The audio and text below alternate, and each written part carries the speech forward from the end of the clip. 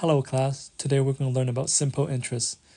And the first concept that you need to know is time value of money. And what the time value of money states is that money today is worth more than the money in the future. The reason is if you have $1 today, you can always deposit the money into the bank and earn interest on it.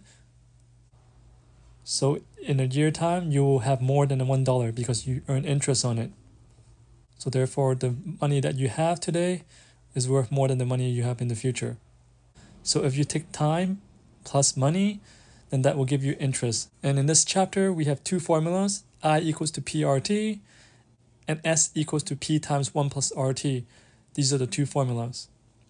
So capital I is your interest amount, so that is a dollar amount.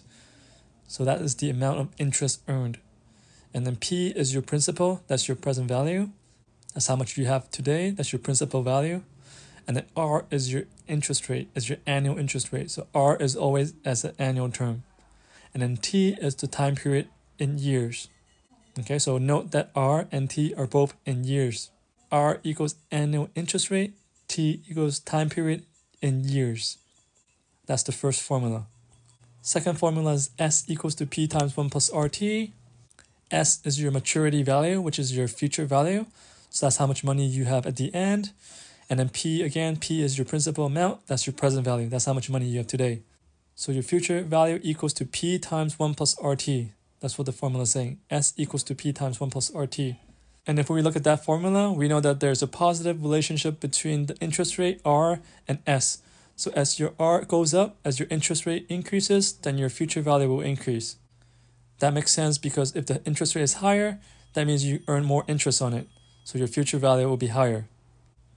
And on the other hand, we have an inverse relationship between interest rate and present value. So the higher the interest rate, the lower your present value. That's the second formula. Example 1. Perry Grain Corporation wants to invest $48,000 in a short-term deposit. The bank offers 1.7% interest rate for a 1-year term and a 1.6% for 6-month terms. Part A, how much would Perry Grain receive if the $48,000 is invested for 1 year? And then part B, how much would Perry Grain receive at the end of 1 year if the $48,000 is invested for a 6-month period, and then the principal and the interest earned is reinvested for another 6 months. So in part A and part B, the formula that we're going to use is S equals to P times 1 plus RT. And then in the question, the first number that we see is 48,000. That is our present value. That's how much we have today. That's the principal amount that we have today. That is the P for both case A and B. So in part A, we're investing for 1 year, and the 1-year interest rate is 1.7%. So that's your R. And then our T is 1 year because we're investing for 1 year. So once we have P, once we have R and T, then we can substitute that into the formula and then solve for S. So we have S equals to 48,000 times bracket 1 plus 0.017 times 1, close the bracket. And we're going to get S equals to 48,816. And that's part A. Part B is similar. We're using the same formula. The only difference is that now we have 2 6-month period. So that means we have to calculate the S, the future value, 2 times. So in the first 6 months, we have 48,000 times bracket 1 plus 0.016 times 1/2. The reason T is 1/2 is because T is in years and we have 6 months. So 6 months equals to half a year. And if we calculate that, we're going to get 48,384 for S1. So that's the maturity value at the end of 6 months. And that maturity value becomes the present value for the next 6 months.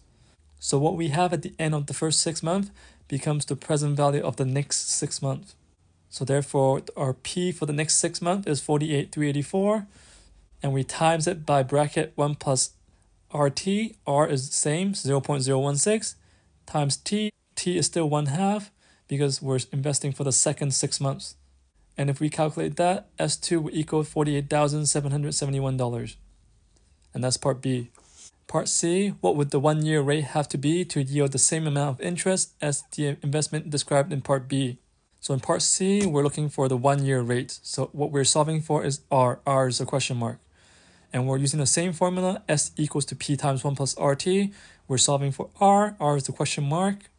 And we know that T is 1 year because we're looking for 1-year rate. So T equals to 1 year. and we have the same present value, the 48,000, that's the P. And we're looking at the same amount interest earned in part B. So therefore our future value is the 48,771. That is our S. And once we have S, once we have P and T, then we can solve for R. So we have 48,771.07 equals to 48,000 times bracket 1 plus R times 1. And we divide both sides by 48,000 and we solve for R. You're going to get R equals to 0.016. And that's part C.